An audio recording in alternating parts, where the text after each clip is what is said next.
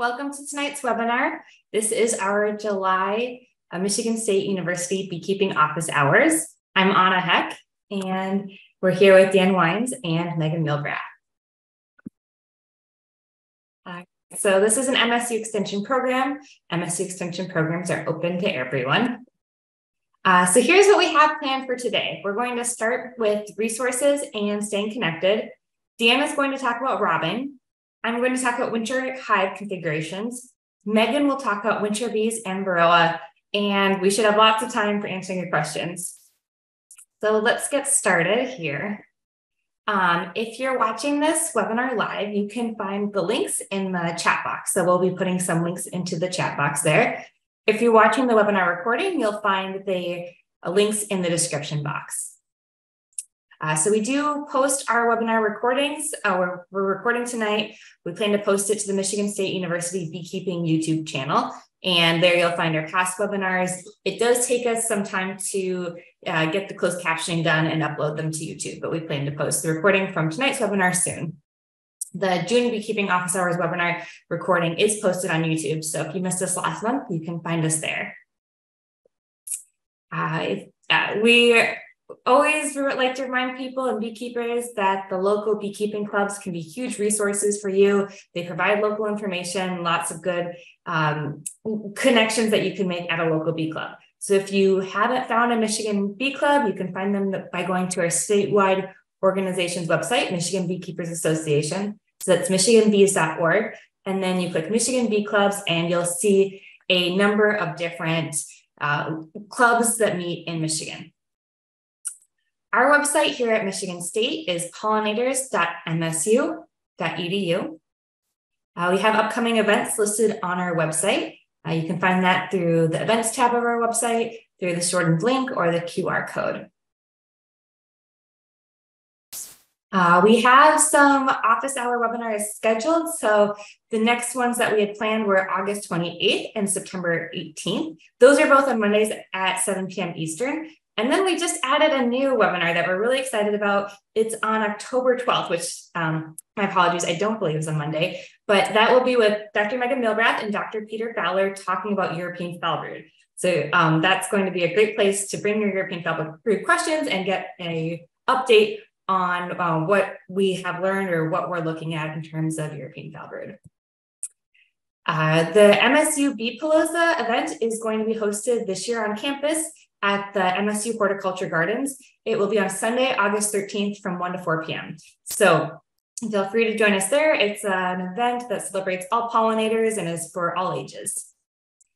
And then we also have, we're making plans for our fall conference for the Michigan Beekeepers Association. That will be held Saturday, October 21st in Clare, Michigan. Dr. Katie Lee from the University of Minnesota is the keynote presenter, and she's going to be talking about long live the queen, ? So looking at the different dynamics of whether or not it makes economic sense to requeen colonies. She will also be doing a pre-conference webinar. So we'll be publicizing these webinars shortly or soon, but you'll be able to join some pre-conference webinars leading up to the full day in-person conference on Saturday, October 21st. If you're not already signed up for our news digest, you can sign up by going to our website and clicking Stay Connected, and then clicking pollinators and pollination. This is our best way to keep in touch with you if we have upcoming events or news articles to share. All right, for tonight's webinar, we would love for you to please ask your questions in the Q&A box. That should be in the Zoom control panel. You can put a question in there and we'll try to get to it at the end of the webinar. You can also, if you're not watching live or in between webinars, use the Ask Extension form on our website to ask beekeeping question.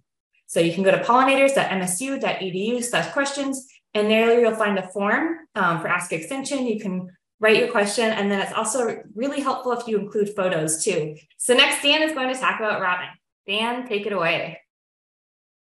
Yeah, so we're, this is again with all these kind of monthly office hours Q&A. We try to be very seasonally appropriate topics, or trying to be a little early, looking forward to what's coming up between either current or between now and kind of the next monthly session. And one of the things that would anticipate seeing in the near future, it's pretty seasonably reliable year to year, is robbing.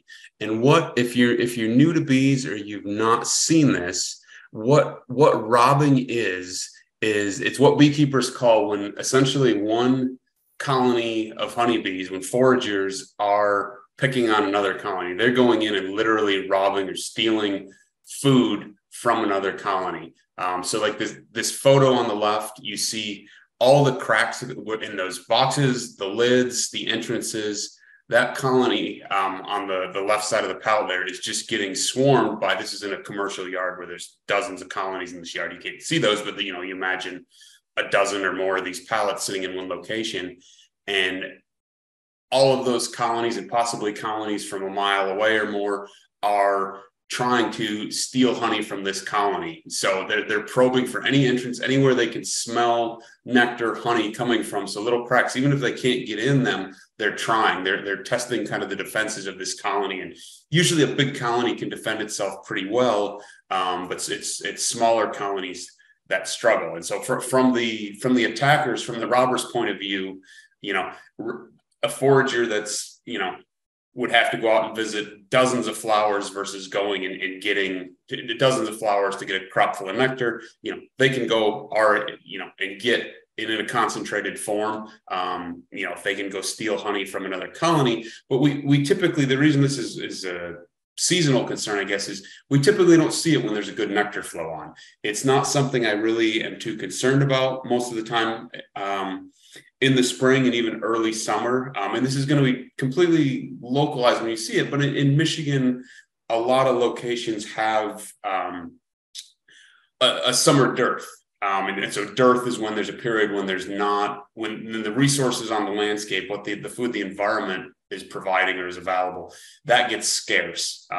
So most places in Michigan, most beekeepers I talk to, it's been a pretty good year as far as nectar flows. There's been a lot available right from April on forward. It started to get dry and then we got enough rain, and there's been pretty consistent food, but we're getting into that period where we just know, again, location dependent, but a lot of the spring and early summer stuff is kind of finished or is tapering off. There's certainly still some clover out there and purple loosestrife if you've got that in the area. There's some other things, but in a lot of places, there's this gap before the late summer, fall, primarily goldenrod and would come on.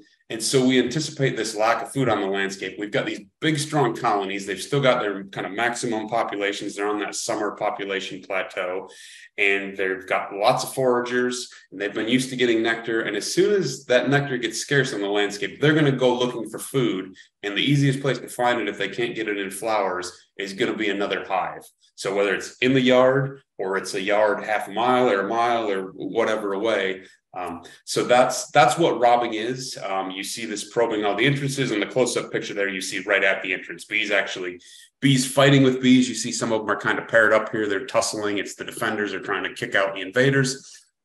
Quite often yellow jackets, their populations build late summer too, so they kind of get in on the act as well. Often they're more interested in the protein than the carbohydrates from the hive, but it's the same idea of a colony it's kind of under siege by other insects.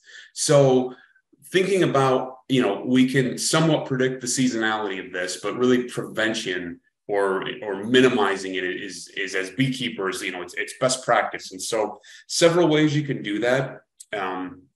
And this first one kind of applies to any time you're in your hives, but just having a plan, knowing what you're going to be doing, having kind of objectives, having all your equipment kind of, that you anticipate you may need, ready to go. You don't want to get a hive opened up and then figure out you got to go to the garage or the barn or whatever it is. And you want to just have a mindset of working quickly and efficiently, accomplish what you need to do, whether that's a queen check or that's seeing if you need to add supers or you're going to possibly harvest some honey, whatever it is. Just kind of, it's not the time of year to be kind of dawdling around and just poking around without a plan. You can get away with that a little more in the spring, but as we get into the late summer, you can really get a robbing frenzy open if you have a hive open for an extended period of time unnecessarily, or just in the course of if you've got a handful of hives in the yard and you're going to be working through them sequentially.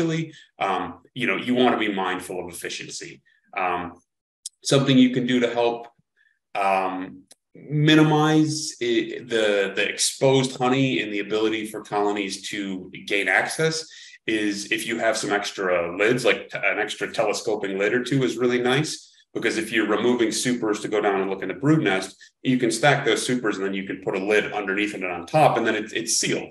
You know, those bees from the hive that are in they're not going to suffocate in the few minutes you're in there, but it's going to keep the robbers from like having full access to an open top bars of honey in a full box that it's, could get them excited and get things going. So extra equipment to cover things could be a burlap sack or an old bed sheet or something like that, but just kind of minimizing the exposed surface area of the colony you're working in. Again, work just quickly and efficiently, have a plan, find out what you need to find out, take whatever management actions you need to take and move on.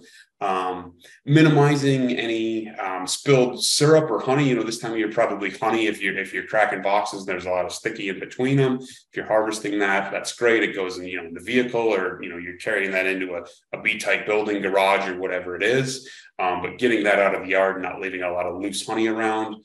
As we get later in the year and we're thinking about maybe fall feeding, we want to minimize any spilled syrup or anything, because it's just going to get colonies in that yard excited. They start, maybe they clean up all the spilled syrup, but now they're in this sort of elevated energy state, and they're going to start probing around the other hives and see if there's any weak ones that they can get into. So just a general cleanliness, particularly when it comes to kind of honey and syrup and things like that.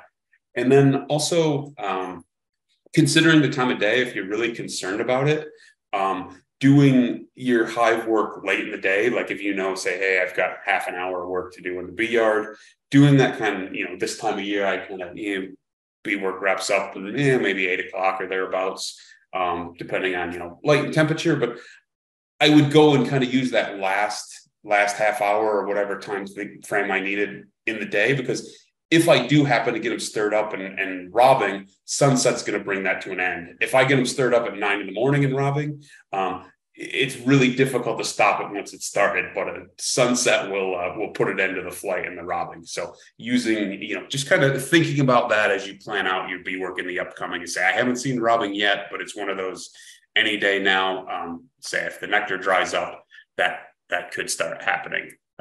So a couple pieces of equipment that you can use to kind of minimize, or sort of, this is preventative for a couple of them. There is this device on the left. It's called the robbing screen. And so it goes over the entrance. We've got a full wide open bottom entrance there. And then it's got, you see at the bottom, there's like a half width with some holes in it. The bees can still come and go through there, but they're very small holes. So like the defenders from inside the hive have a very small space to defend.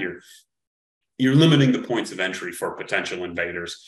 The part up above with the hardware cloth up in that kind of wood frame, that allows for ventilation. Bees can hang out there. The one thing we want to be careful about when we're obstructing the entrance like this is happening in some of our hottest days of the year in August into early September. We don't want to close down the entrance too small where we risk the ventilation ventilation capabilities of that hive. So if you had, auger holes or something like that in your colonies, putting hardware cloth over them is a good, you could stop bee traffic, but you're still going to allow a colony to ventilate and limit the risk of that overheating. Another simple thing, like the entrance reducer on the top right-hand side there, most of the commercially available ones have a couple different settings. There's kind of like a 4 or 5 inch, and then there's like a 1 inch. If it's a really small colony, you're not, the overheating aspect is less of a concern. An entrance reducer is a good option. And right there with that smallest, you see those bees kind of on the left side of it. That's closed down. They're defending a space that's about 2 bees wide. So some traffic can still come and go, but they're not just going to get overwhelmed and, where they're having to defend a 16-inch wide entrance or something like that. So that can be something to think about. And then just in the bottom right, again, we're trying to create a mechanical barrier. If you're out there and get robbing stirred up and you don't have an entrance reducer, you don't have something, a handful of grass, vegetation, whatever it is. And on that one, I blocked off 90% and left about an inch at the far right-hand corner there again. So you're minimizing that space they have to defend. So that's how you can kind of, physically limit robbing. These next couple of slides are kind of more after the fact to understand. We get calls, beekeepers say, oh, my hive died, it got robbed. And there's some kind of detective work to figure out, did your hive die because it got robbed? And if that was the case, then it was probably weak from some other, health reason that why it wasn't strong enough to defend itself. Or after a colony dies, it will also get robbed out. The end result is the same thing, where you're going to go and be, oh, there's no honey here, it must have got robbed. Well, one, the honey, the food is taken before death, the other is after. And so if a colony got robbed, you'll often see, like on the left here, where the cappings they have a real ragged appearance. And that's because these robbing bees are coming in, and it's a feeding frenzy. They're ripping off the cappings, gorging on honey, and taking off. So it has this very kind of unkempt look. It's like, oh, something dramatic happened here. So if you see those torn cappings like that, where it's really jagged and rugged, that kind of tells you it was robbed. Versus on the right-hand side, this is more, that frame also doesn't have any food in it, but that colony, that's an indication of starvation, where you have some brood, ultimately they starved. You've got bees with heads down in cells. Again, I'm not thinking of this as like a winter kill, starvation time of year. Robbing is kind of a summer and fall most commonly sort of issue. That colony also has no food in it, but in this case, the no food happened before death, and that's why they died, versus a colony on the left, a colony that died and then was subsequently robbed out. And then, so that's kind of in the reading the comb in a necropsy sort of way. The next frame, or the next slide, shows a similar idea with the bottom boards. So as we had that photo on the left before of the comb that was kind of robbed and ragged looking, what you're going to see on the bottom board in that case is these wax flakes, where again, they've just basically the robbers have chewed off the cappings. Those cappings fall down to the floor. But what we also see here is there's very few dead bees. And so that colony got robbed, and maybe that was the last bee succumbed to that, but that colony got robbed because there wasn't enough, it wasn't healthy for some other reason. There wasn't enough bees to defend it. We see, a few dozen bees on the bottom board, but that compared to on the right, we have this full bottom board full of thousands and thousands of bees. They all died at once. That colony starved, and they just, again, if you come along and see, well, there's no honey here, they got robbed out. Well, no, actually that one, again, they ran out of food on their own and starved, versus the one on the left, just kind of got pushed over the edge by robbing, but it was already struggling. Great, thank you. All right, so next I'm going to talk about winter hive configurations. So a lot of what we're thinking about right now is the boxes that we're leaving our bees with for winter. And so those are normally what we call the brood boxes. And then we're extracting surplus honey. So we consider the crop to be anything in the honey supers, and we consider the animal or the overwintering configuration to be anything that we leave year round that's primarily for brood, and then the honey that they'll consume over the winter. So I know sometimes new beekeepers hear things like they just want to leave all the honey for the bees for the winter. But in Michigan, we can be really lucky with a good honey flow. And sometimes we don't want to leave extra honey on the hive because it gets extra tall, and then beekeepers don't know what to do with all the surplus honey in the spring. And it can be a lot easier to extract it in the fall than in the spring. If you try to extract overwintered honey in the spring, you risk that it's crystallized, and it can be pretty hard to liquefy and heat up honey when it's in the comb before extraction. You can also risk that maybe a mouse or something moves into your hive over the winter, in which case you wouldn't want to try to eat that extracted honey. So what we're doing right now is we're kind of designating which boxes we're leaving for the bees kind of year round.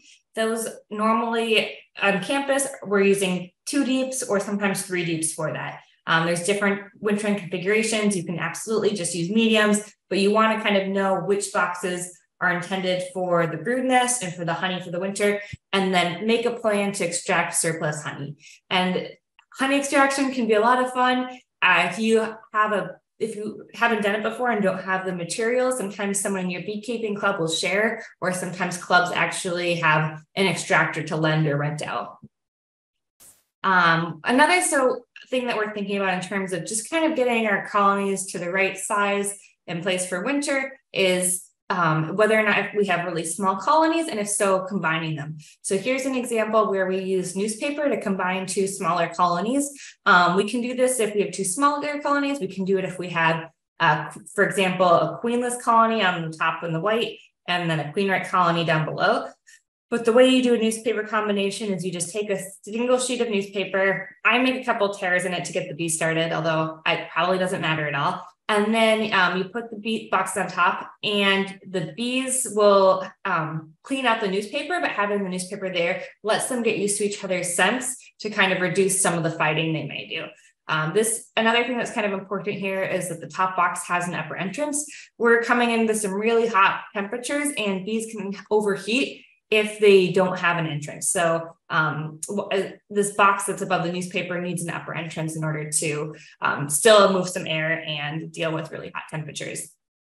And we do newspaper combinations all the time. They're pretty common. It's not unusual to have queen issues or to have small colonies, but really we're just trying to get everything to a normal colony strength before winter and make sure that they have lots of honey.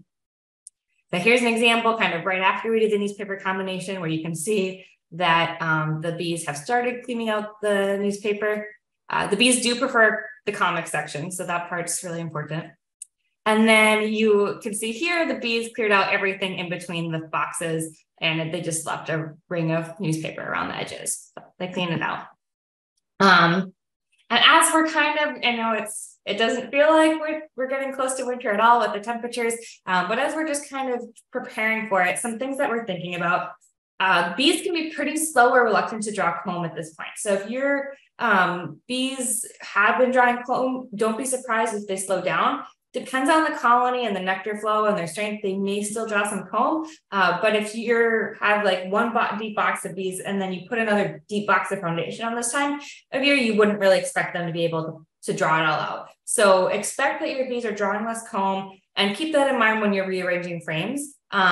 If you've moved frames around because you combined hives or colonies, or because you've been doing some manipulations, consider that what we're trying to do is follow the bees' lead. So the bees normally are making their brood nests in the middle frames and kind of on the bottom box and into that those upper boxes as well. But it should be kind of spherical, that brood nest. And then they normally put pollen around the brood nest and then honey. So what we should expect to see is honey on the outside frames of the boxes, and then honey in the boxes above the brood nest. If you are finding that, as the season progresses, they're still not drawing out comb and you just have lots of foundation, you can move that foundation away from where you expect them to use it. When bees cluster in the winter, they typically start lower in the colony and then consume honey to make their way up. So you wouldn't want them to run into a bunch of foundation as they're consuming honey for winter. This is not the time of year to do reversals. If you're trying to reverse the boxes, that can be difficult on our bees because it breaks up the brood nest, and it also may move honey away from the top of the hive, which is where we want it. All right, and with that, I'll turn it over to Megan for winter bees and Varroa. All right, thanks, Anna. And of course, we can't talk without talking about Varroa.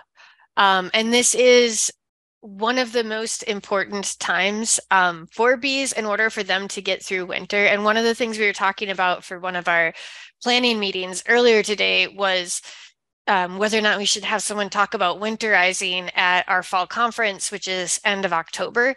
And we all kind of decided that it would be really frustrating for everybody because honestly, the winterizing happens right now. And so as you see in the title of this slide, there's really only two things that are important to get through winter, and really one thing, which is energy. And that energy comes from two places. So one is from honey, as you can see here, and that seems really obvious, but the other place that bees have energy in the hive is in winter bees. And so you can see a photo of a cluster of winter bees. And on the next slide, it'll talk more. And this is really the only two things that you want to pay attention to. And they will be born soon. We don't know exactly the triggers and exactly the date. We're actually working on, or I'm on a national project to look into mapping and trying to understand exactly when winter bees are formed, but it's effectively the last generation of bees that are born. So these are bees that are going to be born soon as pollen shuts down and as temperatures change. And then these bees are not going to raise another generation. And so all of the energy that would normally go into royal jelly production and using their hyperpharyngeal glands to create brood food will all be stored within their bodies. And so this actually makes them different, and they are a caste of bees. So a lot of times we talk about bees having 3 castes, and they'll say it's a queen, a drone, and a worker, and that's not entirely true because the drones and the workers are different sexes. So a caste defined as a physically distinct individual, a group of individuals specialized to perform certain functions in the colonies. And bees that live through winter, they are both physiologically and behavioral different from summer bees. So I mentioned how they're behaviorally different, where we talk about worker summer bees or summer worker bees are going to be bees that they're born, they are nurse bees, they're house bees or guard bees or undertaker bees or whatever.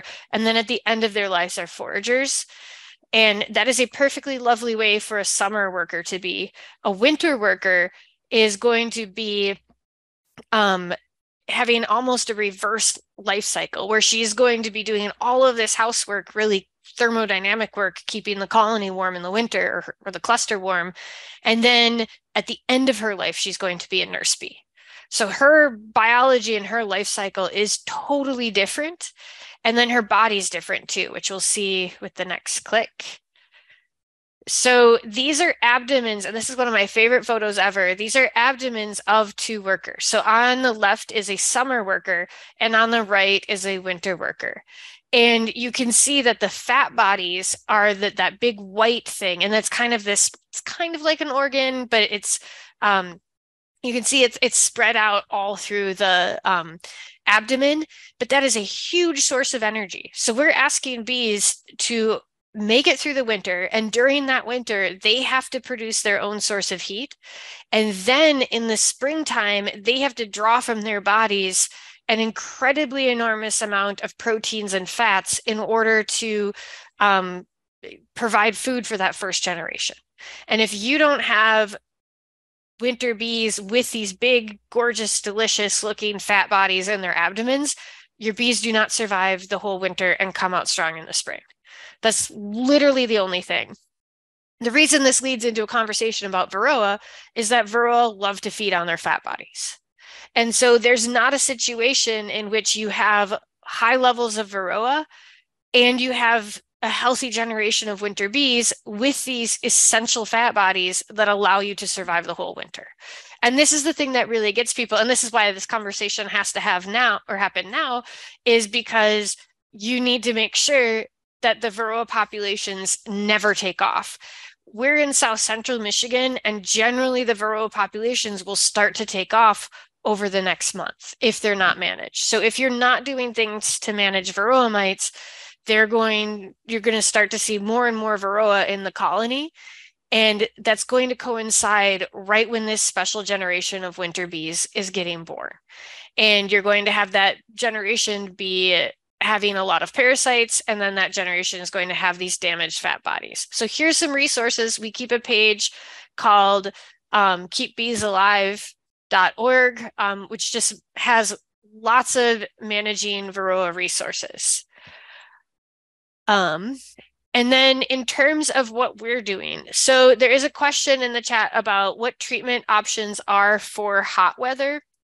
And it is a little hard this time of year, but the beautiful thing about Michigan is that, we have hot weather in spurts. So one option is to just wait until this bit is over. So for example, for us in Lansing, if you look at the 10-day forecast, it's supposed to be hot basically through Monday. And then, so our plan is to go out with formic acid treatments after Monday and put them on. Formic acid is the one that is probably the most recommended to be used right now, just because this is a time of year that the colonies generally have a lot of capping or bees under the capping and capped brood. And that's the only one that's labeled to use when honey supers are on and the bees are having lots of capped brood, which is kind of the main situation most people will find themselves in. The formic acid does have a limit, so this is Formic Pro, of 85 degrees, but that's most important in the first couple of days. So even though it's a 14-day treatment, if you put it on and after day 7, it gets, bumps up to 85, then that would be your option.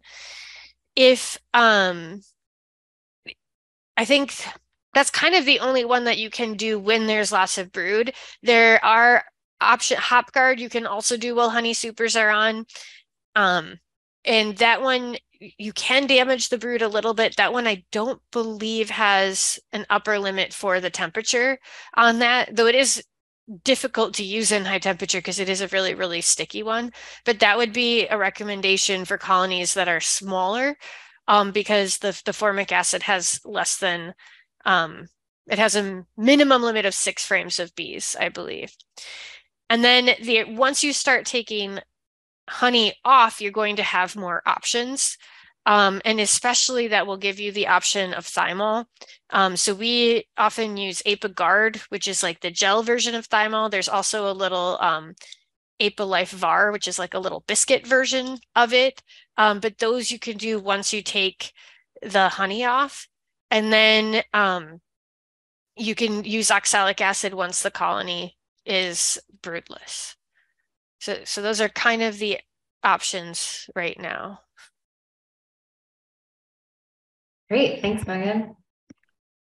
All right, so all of the treatment options that are available to you are in the Tools for Varroa Management Guide, and that is a free PDF that you can find from the Honeybee Health Coalition.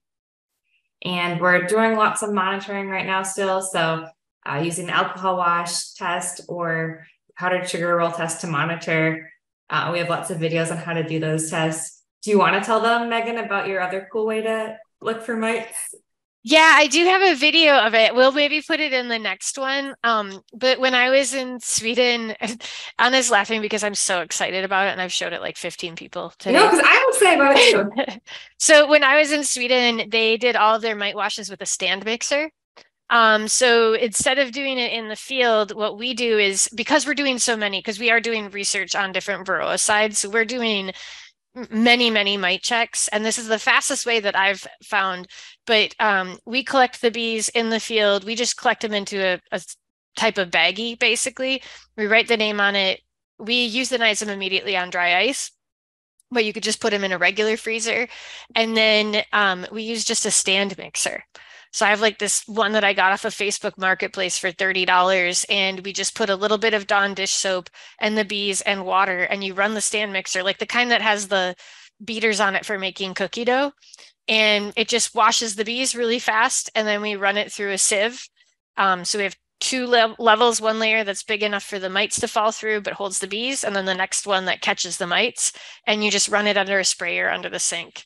And it's very, very fast, and it's nice because you don't have to stand there and shake 100 different little jars over and over. So I'll post a video next time. All right, thanks. All right, after you close the Zoom window, you should see a program evaluation survey. It should also be sent in the email that goes out tomorrow. All right, thanks to different programs and projects that support our work. And now we are ready to answer your questions. Awesome. Okay, so we've had a couple come in through the Q&A. So the very first one is about someone who's trying to, having a lot of trouble with comb building from one frame to the next, and they leveled the hive but can't figure out what else to do. And they're using foundationless frames, so they're just cross-wired. And I don't know if you can allow me to share screen or not, or if I can share screen. Yeah, I think you should be able to. I should be able to. Okay, I'm going to show you. So I looked up a photo of this, but this is what we see a lot, is when people are using foundationless comb, and especially when you're starting out, is that you get the bees just going all over when they're not constrained. What I would recommend is ignoring it for this year, because it will be really, really, really hard to remove. And as Dan mentioned, the bees are really slow, or Anna, both, I think, that the bees are really slowing down with making foundation at this time, or drawing comb at this time of year. And so, but next year, if you do want to do foundationless, would be to transition to foundationless. So foundation is very, very useful in that it prevents that situation. But here you can see example of a foundationless frame, but it's in between two frames of already drawn comb. So I would use foundation to get started. And then I would, if you wanted to transition to foundationless, you can do it that way. I wouldn't worry about trying to do it right away. All right. And I think that made me stop sharing. Dan, there's a question. It says, with all this rain, would we not be seeing a dearth? Do you maybe want to talk about the diversity in dearths and weather? Yeah. So certainly the rain could help prolong some of these summer things. Again, I'm driving around the last few days looking, still a lot of flowers on the landscape. I'm still seeing nectar shake in the colonies. So with the good moisture that we've got in a lot of places, it may reduce the duration or the severity of the dearth. But it's going to be very location dependent, just based on the floral resources. We have yards that seem to produce fairly well throughout, and it's a minimal dearthy period. And then we have other yards 10, 15 miles away where, the nectar flow ends about now, and we don't really get the late summer or the fall flowage. And it's been 3 years we've had bees there, and I kind of know. And so we've had a wet year, we've had a dry year. It just doesn't really produce after a certain time of year, at least in experience so far. So I think that is going to be very location dependent, but good moisture could minimize that. So yeah, good question. Location dependent, like most things in bees. All right. And then there is another question, Dan, I guess if you want to do about feeding, should I feed 1-to-1 when I pull supers next week? Or they said lighter 1 to 0.5 to help build, or 1 to 5 to help build winter bees? Yeah, so for me, fall feeding, I guess the fall feeding of syrup, I'm not really looking at that to build the winter bees as much as I'm looking to put on the weight the colony needs for the winter. In the fall, it's given primary objective is to get weight on the colony. I'm typically feeding heavier syrup, but I'm not going to look at, typically fall feeding for me is post goldenrod, usually at some point in mid-September, late September. So next week feels a little early to me. Again, it's location dependent. If you're going to take all your supers and they're not getting it from the environment and you want to start feeding, again, given if your location, the environment's not going to provide it for the next few months, they are going to consume food. So feeding's not a bad thing if they're not getting it from the landscape. But I tend to feed later in the year. I tend to feed the heavier syrup because I'm wanting them to store it away. So I would go heavier. All right. And then there's a couple questions about wet supers. So I'm going to give these to Anna first, and then we can talk. This is definitely something that there's options for. So Chris asks, if I remove honey supers and spin out the honey, should I put them back on the hive or leave them off? Yeah, so it depends on kind of the amount of space your bees have and what you expect in terms of upcoming nectar flows. So I'll kind of share for us, for example, Dan and I have been extracting honey, and then we are giving the extracted supers back to the bees because we're still anticipating some nectar coming in, but we're not giving them the same amount. So some of our hives had, for example, like 4 honey supers on. I don't think that they're going to fill up 4 honey supers again. So we might leave just 1 or 2 supers on them for now to see, within the rest of July and August, if they bring in some more nectar. And then our dear friend Lori asked, we started extracting honey, which is very early for us in the UP, but usually we put the extracting equipment out when we're done and the bees clean everything up. But this year they've shown no interest whatsoever. Is it because there is so much nectar available? I mean, my guess, yeah. Yeah, same. Great problem to have. Yep. And we usually, and when you extract just depends, if you're doing a mid-year extraction like we are is very different. All right. How about this one for you too, Anna? If there are 3 or more supers on the hive, will that reduce the effectiveness of Formic Pro? I was just reading the label or the FAQs on their website yesterday, and they say that having extra boxes does not decrease the efficacy. And that is a really nice resource. So not only is the label has lots of information, the Honeybee Health Coalition's Tools for Varroa Management Guide has lots of information, but in addition, the manufacturer that makes Formic Pro and Mite Away Quick Strips, which is NOD for Nature's Own Design, has a frequently asked questions list on their website. And I just added that to the chat. They also have some really cute videos too. But it is, I think, one of the standard recommendations to actually add more supers when you use Formic Pro, especially when you're on the upper end of the temperature, because it does tend to go down into the brood nest and it gives the bees space. Okay, Dan, here's another preference one, so we can disagree if we want to. I need to add a 3rd deep to reduce swarming risk. Do I leave them in 3 deeps to overwinter? Personal preference, no problem with bees in 3 deeps overwintering. You can, provided they fill that 3rd deep with food and honey. You can rest easy in March and April that your bees are not going to starve. Save you some mixing up syrup this fall, next spring potentially. So nothing wrong with wintering bees in 3 deeps. The Minnesota lab teaches that for bees in northern climates. So it's kind of trade-offs. You could put that 3rd deep on, and later harvest it as honey. It's kind of up to you. 2 deeps is kind of the most common, but lots of people do 3 deeps, and there's nothing wrong with that. Mm-hmm.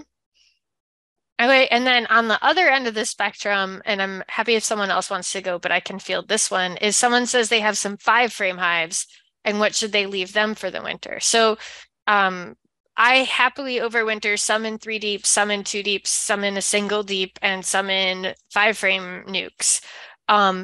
One kind of rule of thumb, which I've never heard anybody actually test, but it's a thing that people say, is you kind of want to have a frame of food for every frame of bees in there. And so with the small colonies, you need way less food because you have way fewer bees in there.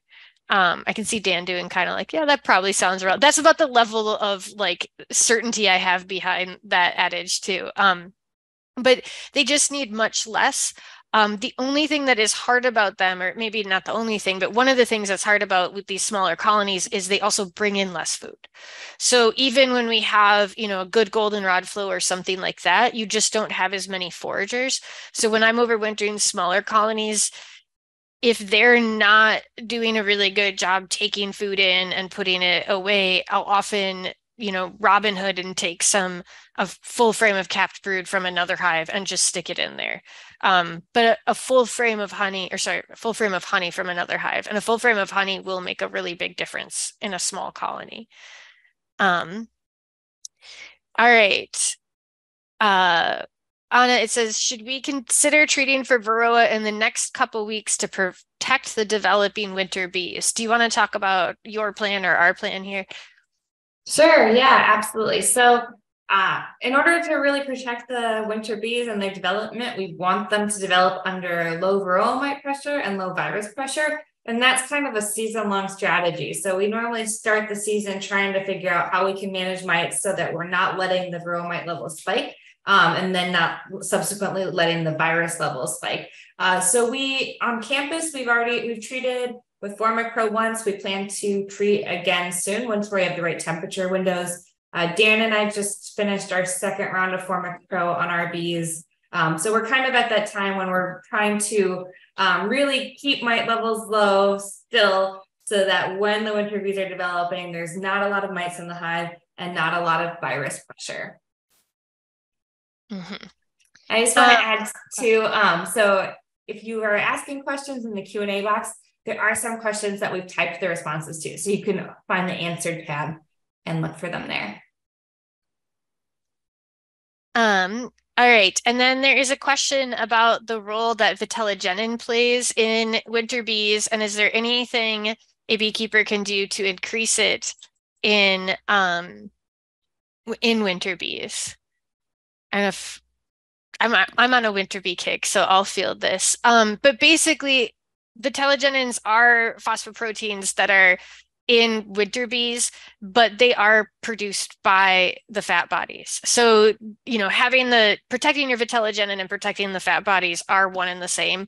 And the two things that really promote it is making sure that they have high protein diets while they're being raised, which for us in Michigan, there's usually so much protein in the colony, which is stored pollen and even incoming pollen in the late fall, that it's not usually considered necessary to do supplemental protein feeding, but making sure, like as Dan mentioned, someone's feeding the bees, either Mother Nature or you, or their storage. And then the other thing is just once you have those beautiful fat bodies made, is just protect the heck out of them from Varroa. Would be the two things. All right. The next question I'm very excited about. So there was a parasite found in the brain of a honeybee at U of M. And so I do have a video of it. I was texting when I saw your question come in, Clay, I was texting the person who took the video to see if I could post it, but they're probably doing something better with their evening. So, and I don't know what their plan is, but it's there's a researcher at U of M who's looking at some brain development. She's a postdoc and took a really cool video of what seems to be a worm parasite. It's likely a nematomorpha, which is like people call them like horsehair worms because they commonly do infect insects. But one of the things with bee diseases is that there's just not enough people looking for them. So I think when you start screening lots of different things, so it commonly infects lots of other insects.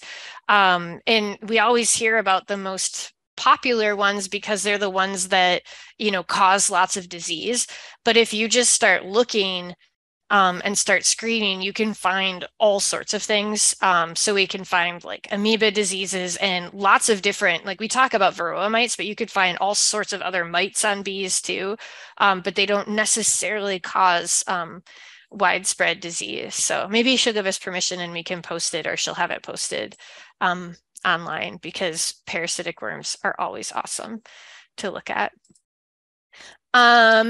Jody asks, respecting location, I'm far enough north that I've had mornings under 50 degrees Fahrenheit in the past 3 weeks. My bees are still actively taking 1-to-1 syrup. Do I still continue providing it until they quit using it? Dan, do you want to do that one? Yeah. So, and I'm maybe going to make an assumption that you're starting out with a colony. This is a new, a nuke or a package, whatever you started with this spring, and that if you're feeding syrup, it's not a case where they've got supers on. If they're taking syrup and you're trying to build a colony, there's not really a problem in keep giving it to them. Again, I don't have experience with far northern UP beekeeping to know if that's it's late July, but if they're not getting food, usually if there's food on the landscape, that's preferable to syrup. If they were getting an abundance of nectar, they probably wouldn't be taking the syrup. So if they're taking it, I keep giving it to them and trying to build out that colony to get it to winter size and weight.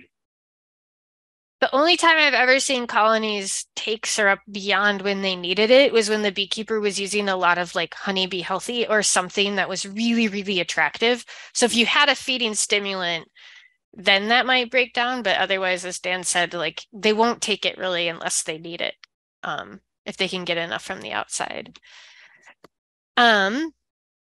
So there's a question, do you winter 5-frame nukes outside? I absolutely do. And I have some really good photos that I had people send me. They're overwintering nuke photos. And I'm definitely like nothing that I do is my own invention.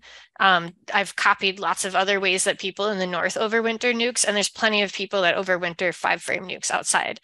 That being said, we are building an indoor wintering facility at MSU, and I am super excited to try it, overwintering queens and nukes and things like that. But it definitely can be done. And I've had really good success, being like 80% survival in years with 5-frame nukes outside. And then I see one last question, which I think we can probably all respond to. So it says, during the winter months, how often should you check on the hives? And this is coming from the Grand Rapids area. What is your go-to for feeding them? Anna, do you want to go first? Yeah, so ideally we try to set up our bees so that we don't have to do much feeding at all in the winter. So that means that in the fall we're feeding sugar syrup, so heavy syrup. This is after we pulled our honey supers, or we're making kind of monitoring the nectar flow. Sometimes the bees can bring a lot of goldenrod in, but it's not dependable. So what really we're hoping for though is that if you, for example, if you winter your bees in two deeps, that you want that top box to be almost solid, just full of syrup or nectar or honey, and then lots of honey in the bottom box as well. So part of it, you can kind of learn to heft the hive and judge the weight, but feeding sugar syrup in the fall is better than trying to feed sugar in the winter, because the bees are able to store that sugar soap in the comb and access it kind of the same way that they do in honey when they're feeding and in the cluster. But you do need to give them time so that they can store it and dry it out. If we have to feed in the winter, we will. So normally we're checking, I don't know, maybe a few times in the winter, more if we're concerned about where they're at, but less if we know that they are just really, really heavy with food. And more of the checks happen in the spring after they've had some time to consume some of that food. The way I've done winter feeding is just it's called mountain camping, but it's a single sheet of newspaper on top of the top frames. And then we just put dry sugar on top, and sometimes have a spacer around that to allow for some room to put that dry sugar. But there's lots of other feed that you can give them. That's just kind of an easy one for us. Other perspectives? Well, I guess for me, this last year, I've really had to put my money where my mouth is in terms of how I overwinter. So I've spent the last 2 winters up in the UP and was not with my bees down in Jackson County, Michigan, and was not motivated to make the 8-hour winter drive just to go down and feed them. And so the way that I was always preaching was that you put all your effort in to make sure that the bees get really well fed in the fall, and then you don't have to emergency feed during the winter. And so the last year, I, left for the UP in, I think, October, and then came back in March for the spring beekeepers meeting, and, had them all set up in the fall, and they were perfectly fine. But I did a lot of them in 3 deeps, knowing that I wouldn't be able to come back down there. And then it happened to be a really, really mild winter, so they didn't probably go through as much food as they do. But if you know that you set them up really well in the fall, you maybe have to do nothing. And that's like the ideal situation. We'll see if I get it together again this year, now that I talked to Big Game about how awesome I am at it. So I don't know, Dan, did you want to add anything? No, I think it was covered. I will say, because there's a question, when do you stop fall feeding? And as Anna mentioned, you want to get the weight on and give them enough time to dry it out. So we typically try to wrap up fall feeding by, I'd say, late September, early October, to give them October can be hit or miss in Michigan, but give them some time to, even though we're feeding heavy syrup with maximum sugar to water ratio, they've still got to get some moisture out of that. So try to be done by the start of October for the most part. And then, we're generally not digging in them at all after that. It's just it's a hefting. And when you say, how often do you check the hives? Checking doesn't always involve opening. It can be a lift. Yep, we're good. Just kind of hefting it and saying, yep, that's not light. So don't really do much, mid-October to mid-March, something like that, typically. So then there's a question of like, when would you use fondant or candy boards then? So yeah, we treat that as kind of the emergency feed. And so, late February, into mid-March, and kind of looking for, there's probably going to be a day where it's high 30s, 40 degrees and not, big windy. That might be a day when I go out and pop a few heft them if it's light. Look and see something that's light. And also one way you can tell is if the bees are getting light, and we talked about earlier about how they start down low with honey on top. If they're up quite high, that generally means they've eaten their way up into their honey stores. So if you pop an inner cover and they're right there, that kind of confirms that lightness you're feeling where they don't have a lot of food. So that's absolutely fondant, or we tend to use dry sugar because it'll over a few weeks, it'll suck up some moisture from the hive and kind of become fondant on its own. But we use it as a kind of to bridge them through that late winter until springtime when it's warm enough to give them liquid feed, is how we use the fondant and dry sugar. Yeah, same. There is a question about what you do with the third deep in the spring, and Anna is raising her hand. Go ahead, Anna. I think it's super convenient to go into spring with 3 deeps, because then normally the bottom box is completely empty. It's just drawn comb and the bees aren't occupying it. So you can put that box on top of the other 2 boxes and give them room to move up in the spring. And it's also just really nice for doing splits because you have lots of comb and resources, and you can sometimes split more than once. You can make nukes. So I think it's convenient having 3 deeps in the spring. The hard part about 3 deeps is that when you're doing it all through the beekeeping season, that top third deep is normally really heavy with honey. Or the alternative, the equal number of medium boxes. That's a lot of lifting. Yeah, I wholeheartedly agree. I only started doing the 3 deeps when I knew I was going to be gone the whole winter. But one of the and it is like the Minnesota version does recommend it. But one of the benefits I found was that in the spring, all your frames were already in the yard. So I had to bring much less equipment out. The other thing is that they were very clearly in like the top 2 boxes, and the bottom one was often empty. But for us in Michigan, in a lot of places, that bottom one is filled with pollen. And so it made my decision making of which frames to cull very easy, because I could keep them basically in those top 2 boxes. And then when I was doing my 10% or 20% removals, it was always coming out of those bottom boxes, because I could get rid of the frame in there. Roy does ask, so he's going to try overwintering indoors. I would definitely like to hear about that. And they say they look forward to seeing more on this. Will you have the research published somewhere? So I'm going to put in the chat, Project Apis M probably has the best resources on this right now. I have them ready to go, Megan, if you're... Oh, good. Okay, I don't have the webinar up, but I loaded the indoor storage guide. But they also did do a webinar that I found incredibly useful on that. And so they have tons of really good resources. I mean, on lots of things too, but by far the best for indoor wintering.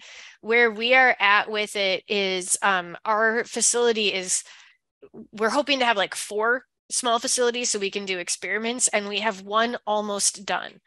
So we're a ways away from being able to provide great recommendations. But that is the goal. The first research project we're doing is being led by Gloria Grandy Hoffman, who's at the ARS, the Research Service Lab down in Tucson. So she would be the one in charge of putting those out. And really what we're looking at there is like when fat bees get started, and looking at, or when winter bees get started. So it's part of a broader thing, but I think because of Project Apis M's resources, there's quite a bit of practical stuff that's available, but I'm definitely interested in hearing other people's experiences as well. Mari asks, what is 3 deeps equals in mediums? It's about 5 mediums, more or less. Yeah, as I say, between 4 and 5. in there, so which is a pretty high amount. Charles asks, do you have an entrance on every box? So that's probably an observation about some of the photos. So the Minnesota lab, which is where I learned to keep bees in northern climates, has a system where you drill these auger holes underneath the handles in each box. And that's just kind of how they do things. We at MSU, we keep boxes that don't have holes. I don't notice a difference, but because that's how I learned, all of our boxes have holes. Yeah, and I've started to put holes into my deep boxes, but I do make them where they're wine cork size, so that I can close them up in the wintertime if I want to. And I have a neighbor that drinks wine, lots of it, for me and drops off wine corks, so I can close up like hundreds of boxes if I need to. And there is a last question that's pretty in-depth about fat bodies. I think I'm going to email you an article, Tony, instead of getting into it, because the one thing about fat bodies and winter bees that I can feel really certain about is that we do not know enough about when fat bodies develop and the conditions to really promote winter bees. So there are a couple people looking at when bees shut down. The problem is that there's huge genetic differences, and there's differences in queen age, and there's differences in hive situations, and there's differences in what's coming in from the environment. So I think it's something that, warrants lots more study and is very important. And then a final question about uses and benefits of using sensing tools for your hives. Is there a future benefit to their tools? I see a couple nods. I think it is a very exciting time for technology in beehives. There is nothing new that has come out that I feel very strongly is essential. However, I'm very excited that there are so many people with technology backgrounds taking an interest in bees. And I think especially as things are moving so quickly, there could be some really, really cool things. So we are going to use scales to look at, comparing indoor wintering to outdoor wintering in terms of food usage. But that's kind of the only monitoring that we're going to do. So I don't know if Anna or Dan, you want to talk about if there's any cool technology you're excited about.